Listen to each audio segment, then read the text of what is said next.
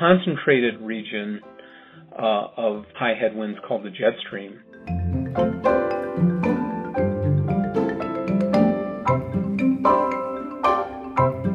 The speeds in the jet stream can be very high, up to 150 miles an hour.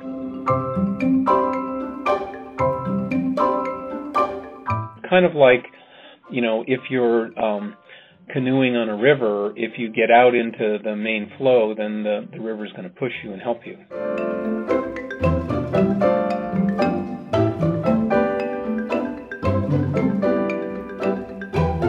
The shortest route may not be the fastest.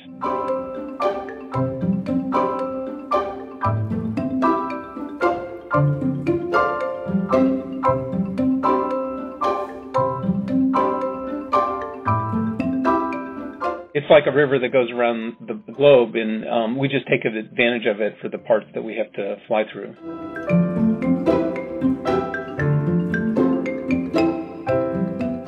Every day, the flight routes over the North Atlantic are adjusted to try to take advantage of the location of the jet stream.